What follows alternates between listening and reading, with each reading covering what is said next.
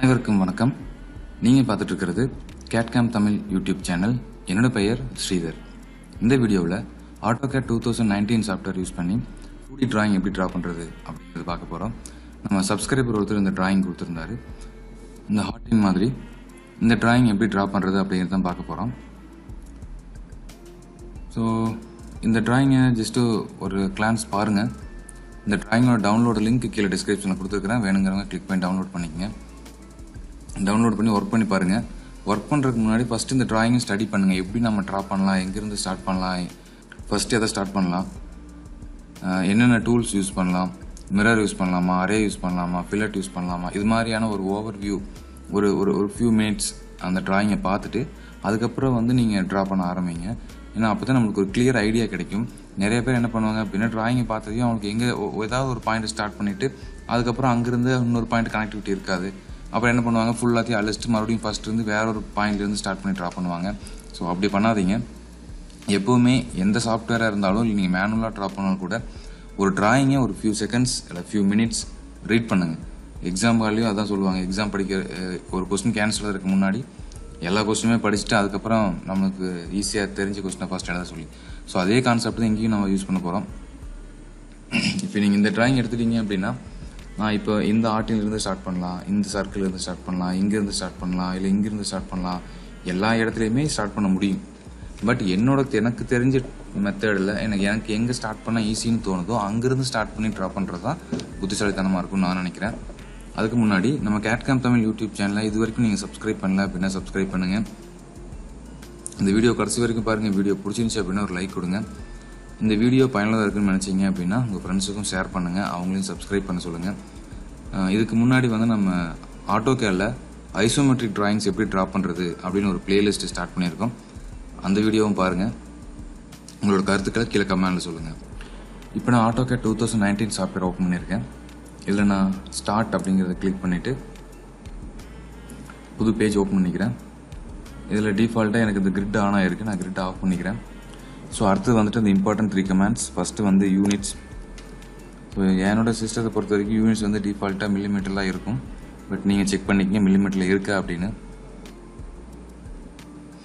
Okay, என்னோட மில்லிமீட்டரில் தான் இருக்கு. நான் ஓகே கொடுத்துட்றேன். நெக்ஸ்ட் வந்து லிமிட்ஸ் வந்து இது ஒரு A4 டிராயிங் சீட் அளவு தான் இருக்கும். ஸோ லோயர் லெஃப்ட் கார்னர் 0,0 கொடுத்துட்றேன். அப்பர் ரைட் கார்னர் 210,297 கொடுக்குறேன். அடுத்தது ஜூம் இசட் அப்படின்னு என்டர் பண்ணாலே போதும்.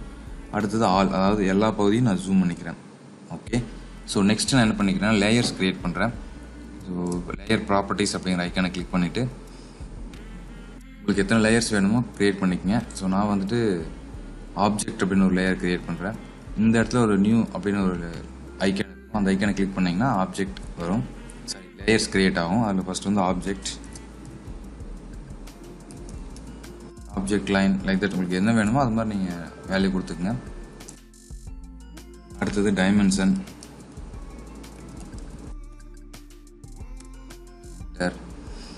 மறுபடியும் இந்த நியூ அப்படிங்கிறத கிளிக் பண்ணுறேன். நியூ லேயர் இல்லை Alt N கொடுத்தீங்க அப்படின்னா நியூ லேயர் வரும்.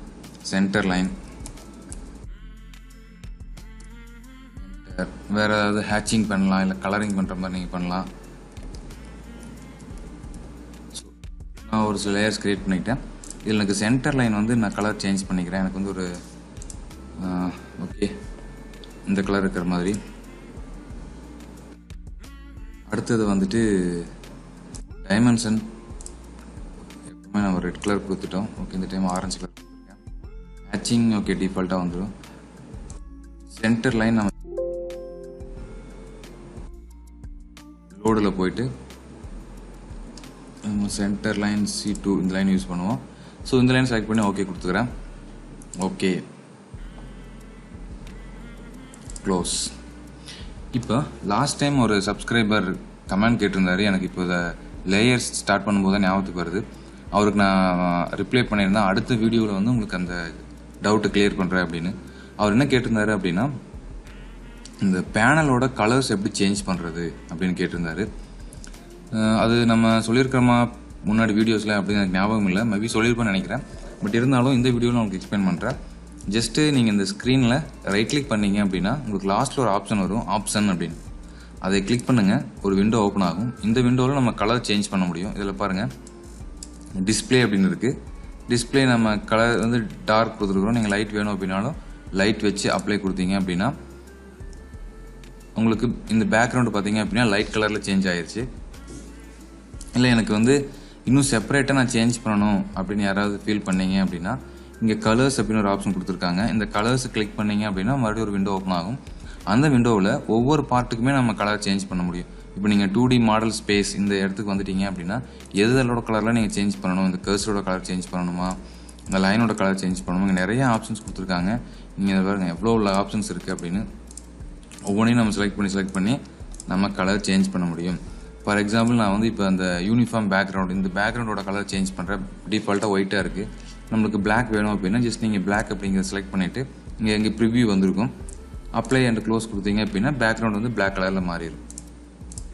ஓகே, ஸோ நம்மளுக்கு என்ன கலர் பேக்ரவுண்ட் வேணும்னு நினைக்கிறோமோ அது மாதிரி ஆப்ஷன் சேஞ்ச் பண்ணிக்கலாம். இதுதான் அந்த டவுட் கேட்டிருந்தாரு. ரைட் கிளிக் பண்ணுறீங்க, ஆப்ஷனில் போகிறீங்க. ஸோ இங்கேயே ஒரு ஆப்ஷன் கொடுத்துருக்காங்க. டிஸ்பிளேவில் வந்து ஆப்ஷன் இங்கேயே கொடுத்துருக்காங்க. இல்லைன்னா கலர்ஸில் போய்க்கலாம், நீங்கள் ஃபாண்ட் சேஞ்ச் பண்ணலாம். எல்லாமே உங்களுக்கு தகுந்த மாதிரி சேஞ்ச் பண்ணி வச்சுக்க முடியும். நம்ம டவுட் கேட்ட சப்ஸ்கிரைபர் டவுட் கிளியர் ஆகிருக்குன்னு நினைக்கிறேன். நீங்கள் இந்த வீடியோவை பார்த்துட்டீங்க, உங்களுக்கு டவுட் கிளியர் ஆயிடுச்சு அப்படின்னா தயவு செஞ்சு கீழே கமெண்ட்டில் மென்ஷன் பண்ணுங்கள், நானும் தெரிஞ்சுக்கிறேன். இந்த ட்ராயிங்கில் நான் ஃபஸ்ட்டு சென்டர் லைன் ட்ரா பண்ணுறேன். சென்டர் லைன் அப்ராக்சிமேட்டாக ஒரு ஃபஸ்ட்டு லேயர்ஸில் போயிட்டு சென்டர் F8 ஆன் பண்ணிக்கிறேன்.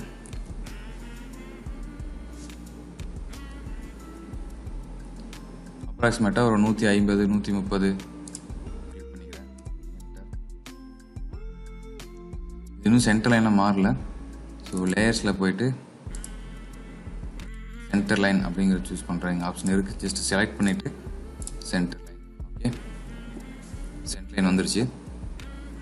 அடுத்து ஆப்ஜெக்ட் லைன் ட்ரா பண்ண போகிறேன். இந்த சென்டர் லைன்லேருந்து இந்த சர்க்கிள் நான் ஃபஸ்ட்டு ட்ரா பண்ணுறேன். இந்த சர்க்கிளோட பாயிண்ட் பார்த்தீங்க அப்படின்னா 31. இது ரெண்டு சர்க்கிளுக்கும் இன்பிட்வீனில் வந்து 62 கொடுத்துருக்காங்க. அப்போ இந்த மிடில் லைன்லேருந்து இந்த பக்கம் 31 இந்த சர்க்கிள் நான் ட்ரா பண்ணுறேன். ஃபஸ்ட்டு ஆப்ஜெக்ட் லைன் சேஞ்ச் பண்ணிக்கிறேன். லேயர்ஸில் அப்ராக்சிமேட்டாக இந்த பகுதியிலிருந்து இங்கே நான் ட்ரா பண்ணுறேன். இங்கே வந்து நான் வந்து 31 கொடுத்து என்டர் பண்ணிட்டேன். சென்டர் லைனாக வருது. ஸோ இங்கே போயிட்டு நான் பை லேயர் சேஞ்ச் பண்ணிக்கிறேன். மறுபடியும் சர்க்கிள்.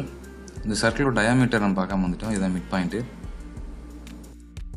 சர்க்கிளோட diameter 44, radius 32. ரெண்டு சர்க்கிள் நம்ம ட்ரா பண்ண போகிறோம். டயாமீட்டர் 44னா ரேடியஸ் 22க்கு ஒரு சர்க்கிள். இன்னொரு சர்க்கிளோட ரேடியஸ் 32 ட்ரா பண்ணியாச்சு. அடுத்தது இந்த மிட் பாயிண்ட்லேருந்து கீழே ஒரு லைன் வந்துருக்கு. இங்கே பாருங்கள், ட்ராயிங்கில் பாருங்கள். இந்த மிட் பாயிண்ட்லேருந்து இந்த பாயிண்ட் வரைக்கும் டிஸ்டன்ஸ் வந்து 98. அப்போ இங்கிருந்து 98க்கு ஒரு பாயிண்ட் மார்க் பண்ணிவிட்டு இந்த ஆர்க் நம்ம ட்ரா பண்ணிடலாம்.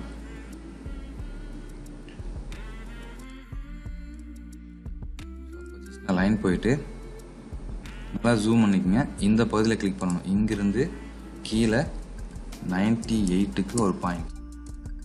நம்ம சென்டர் லைன் ஈஸியாக டிஃப்ரெண்ட் தெரியும், ஏன்னா நம்ம கலர் சேஞ்ச் பண்ணியிருக்கோம் அப்படிங்கிறதுனால. இந்த சர்க்கிளும் இந்த பாயிண்ட்டும் டச் ஆகிற மாதிரியான ஒரு சர்க்கிள் ட்ரா பண்ணணும். இது வந்து நீங்கள் ஆர்க்கு போனீங்க அப்படின்னா ஸ்டார்ட்டு எண்டு ரேடியஸ் 150 கொடுத்துருக்காங்க. நான் ஆர்க் போய்க்கிறேன். ஆர்க்கில் போயிட்டு ஸ்டார்ட்டு எண்டு ரேடியஸ். ஸோ இது வந்து நான் ஸ்டார்ட் பாயிண்ட் எடுத்துக்கிறேன். இது வந்து எனக்கு எண்டு பாயிண்ட். ரேடியஸ் வந்து 150. ஓகே, கரெக்டாக வந்துருச்சு. இப்போ நம்ம இந்த ட்ரிம் கமாண்ட் யூஸ் பண்ணிவிட்டு தேவையில்லாதெல்லாம் ட்ரிம் பண்ணிடலாம். போயிட்டு தேவையில்லை, நீங்கள் ட்ரிம் கிளிக் பண்ணிவிட்டு ஒரு என்டர் கொடுத்துட்டு அதுக்கப்புறம் ட்ரிம் பண்ணுங்க. இதையும் வந்துட்டு இது வர ட்ரிம் பண்ணிடலாம். ஜஸ்ட்டு இதெல்லாம் செலக்ட் பண்ணி டெலிட் பண்ணிடுங்க, தேவையில்லை. அடுத்தது இதை நான் அப்படியே வந்து ஆப்போசிட்டில் மிரர் பண்ண போகிறேன். ஜஸ்ட் மிரர் அப்படிங்கிற டூலை கிளிக் பண்ணிவிட்டு இந்த ஆப்ஜெக்ட்லாம் செலக்ட் பண்ணிக்கிறேன். மிரர் லைன் கேட்குது, இதுவும் மிரர் லைன், என்டர். ஸோ இப்போ நம்மளுக்கு இந்த ஷேப் கிடச்சிருச்சு. ட்ராயிங்கில் பாருங்கள், ஒரு ஆஃப் நான் முடிச்சாச்சு. நெக்ஸ்ட்டு இதுக்குள்ளே இன்னொரு ஹார்டின் இருக்குது, இது நம்ம ட்ரா பண்ணணும். இதுக்கு பார்த்தீங்கன்னா இந்த சென்டர் லைன் வந்து 15 டிகிரி டேப்பராக இருக்குது. இது மட்டும் நம்ம ட்ரா பண்ணால் இதே ப்ரொசீஜர் தான் இதுக்கும். இப்போ என்ன பண்ணுறேன், ஃபஸ்ட்டு இந்த ஆஃப் மட்டும் ட்ரா பண்ணுறேன். இந்த ஆஃப் ட்ரா பண்ணுறதுக்கு இதோட ரேடியஸ் 16 கொடுத்துருக்காங்க, இதோட சென்டர் பாயிண்ட் 20 கொடுத்துருக்காங்க. ஸோ லைன் போயிட்டு நல்லா பார்த்துக்குங்க, இங்கே ஒரு லைன் ட்ரா பண்ணியிருக்காங்க, சென்டர் லைன். நம்ம ட்ரா பண்ணிக்கலாம். அப்போ ஆப்ஜெக்ட் சென்டர் லைன், பை லேயர்ஸில் போயிட்டு சென்டர் லைன் சூஸ் பண்ணிக்கோங்க. லைனில் போயிட்டு இங்கிருந்து அப்ராக்சிமேட்டாக இது வரைக்கும் ஒரு சென்டர் லைன். ஓகே, இப்போ நான் அகெயின் ஆப்ஜெக்ட் வைக்கிறேன், பை லேயர்ஸ் சூஸ் பண்ணிக்கிறேன். லைனில் மறுபடியும் லைன் போயிட்டு ஜூம் பண்ணிக்கங்க. இங்கிருந்து 20, அதே மாதிரி இந்த சைடு ஒரு 20. இதுதான் வந்து அந்த சர்க்கிளோட சென்டர் பாயிண்ட். அந்த சர்க்கிளோட ரேடியஸ் 16 கொடுத்துருந்தாங்க. ஸோ கிளிக் பண்ணியாச்சு. இதனால் ஜூம் பண்ணி கரெக்டாக இந்த பாயிண்டில் சூஸ் பண்ணுங்கள். சூஸ் பண்ணிட்டு ரேடியஸ் 16 டைப் பண்ணி என்டர் பண்ணுங்கள். ஓகே, அடுத்து இதெல்லாம் டெலிட் பண்ணிடலாம். கையோட டெலிட் பண்ணிட்டோம் அப்படின்னா நம்மளுக்கு ஈஸியாக இருக்கும். அதே மாதிரி இந்த சர்க்கிளும் கிடையாது, இதுவும் நீங்கள் டெலிட் பண்ணிடலாம். ட்ராயிங்கில் பார்த்தீங்கன்னா தெரியும். அடுத்தது ஃபஸ்ட்டு இந்த பாயிண்ட் நம்ம கண்டுபிடிக்கணும். அதுக்கப்புறம் தான் இதுக்கு நம்ம 75க்கு ஒரு ஆர்க் ட்ரா பண்ண முடியும். அதுக்கடுத்து நம்ம மிரர் பண்ண முடியும். இந்த எட்ஜிலிருந்து 49க்கு 15 டிகிரி ஆங்கிளில் ஒரு லைன் வருது. ஸோ நான் என்ன பண்ணுறேன்னா, ஃபஸ்ட்டு இதுக்கு ஒரு சென்டர் லைன் ட்ரா பண்ணுறேன். சென்டர் லைன் போயிட்டு லைனில் போய் சென்டரை சூஸ் பண்ணிவிட்டு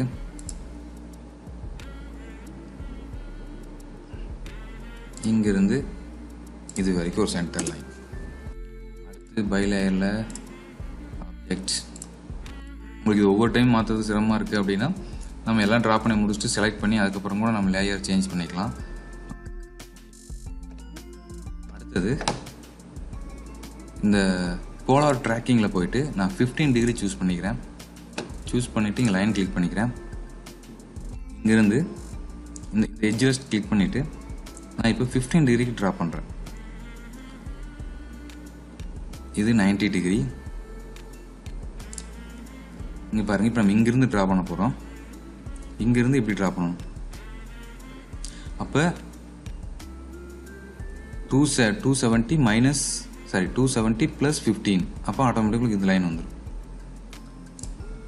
ஸோ இது வந்து 270, இதில் ஒரு 15 ஆட் பண்ணுங்கள். இதுதான் அந்த லைன். இதோட டிஸ்டன்ஸ் 49 கொடுத்து என்டர். இது அப்படின்னு பார்த்தீங்க அப்படின்னா இங்கே பாருங்கள், இதோட வேல்யூ 23.22 இருக்குது. பட் நான் வந்து இந்த டைமென்ஷன் மார்க் பண்ணும்போது இந்த டைமென்ஷன் ஸ்டைலில்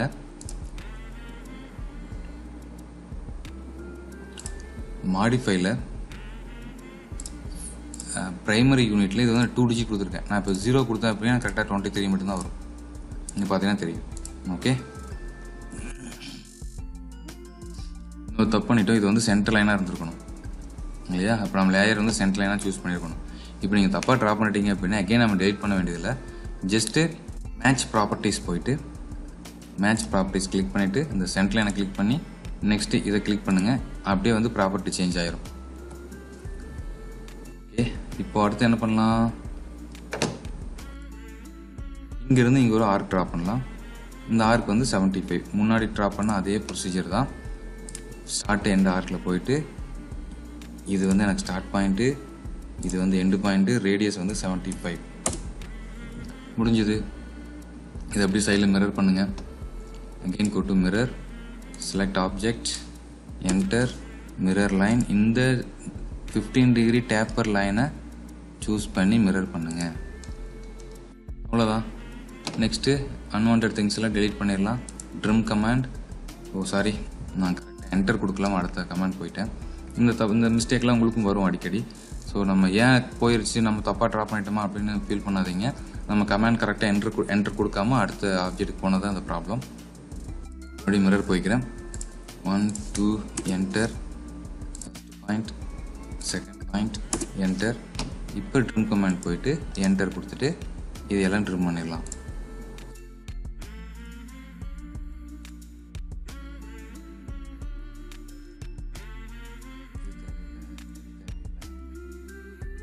செக் பண்ணிங்க ட்ராயிங்கை. எஸ், இதுவும் தேவையில்லை,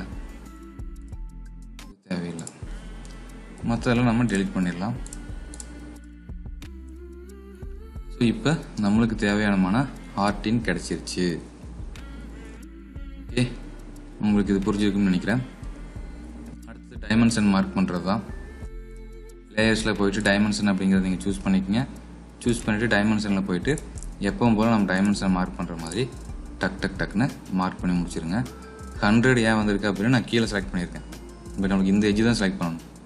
செலக்ட் பண்ண 98 வரும். ஓகே, ஸோ இந்த வீடியோ இப்போவே டைம் ஆயிடுச்சு.